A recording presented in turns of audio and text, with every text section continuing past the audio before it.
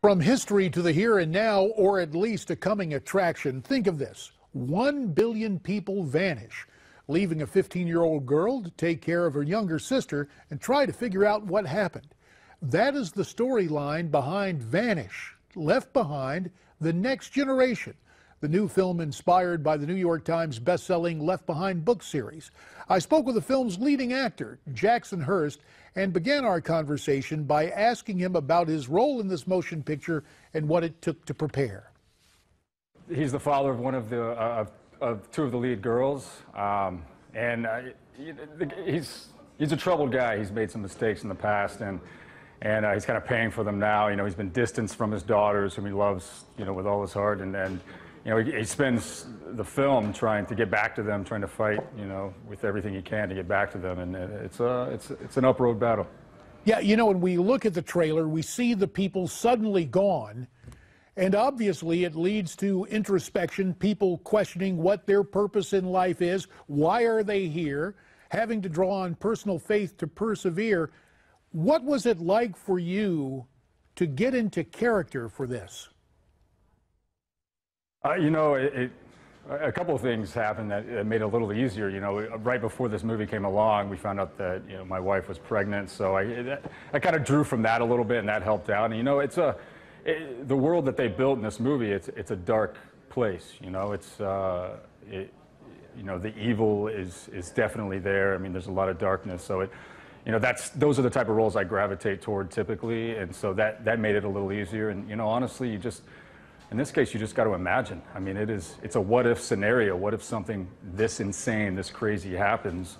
How are you going to handle it? And, you know, being able to use the imagination rather than, you know, substituting all of your own stuff, it's more fun just to kind of imagine yourself in the world. Well, congrats on the pending arrival at your house in real life, and I'm glad you're able to draw on some of that to play the part of a dad in this motion picture. There's a bit of a mystery in relationship with your daughter and your whereabouts. Let's take a look at her meeting a new friend. We saw at the beginning 15-year-old Gabby left alone. As the people left behind start to rebuild a society, there is Gabby meeting other people and obviously looking for you. I'm Gabby, by the way. Rachel. What's with the gun? Supposedly for protection, but it's better to not ask too many questions. Rachel, did you ever meet anybody here named Eric Harlow? He's my father. No. Sorry, I've got to go. So then, as Gabby's hiding from the people trying to control the new society, she sees something terrifying. What? That's my dad.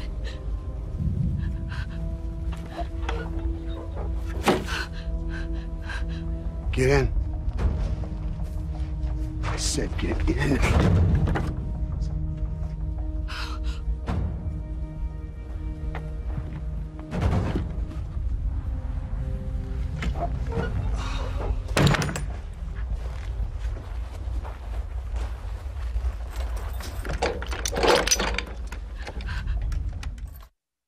So tell us, why did they lock you up in that box? I'm a troublemaker, man.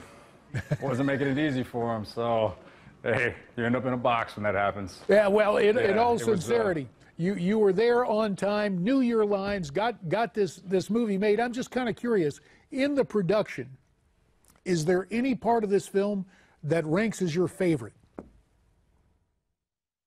You know, there was a nice intimate scene I had with Gabby, you know, played by Amber, you know, where it was just,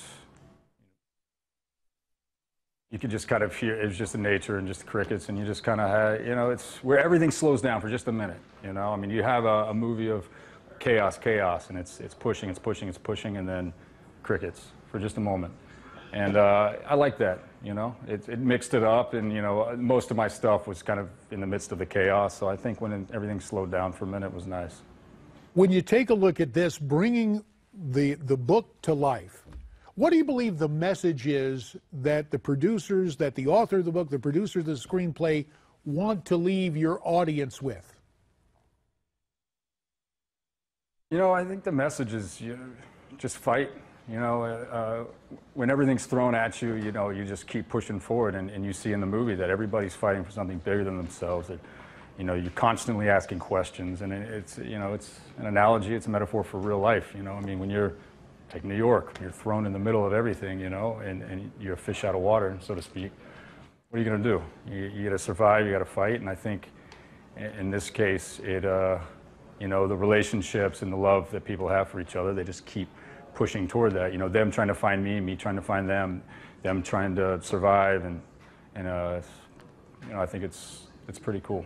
And it is a message as old as scriptures, and we sure do appreciate it. Sounds fascinating. Again, if you want to check this out, Vanished, Left Behind, Next Generation in motion picture theaters around the country for a one-night event Wednesday, September 28th at 7 p.m. local time. Jackson Hurst, we really appreciate your time. Congratulations on this film, and we look forward to visiting with you again.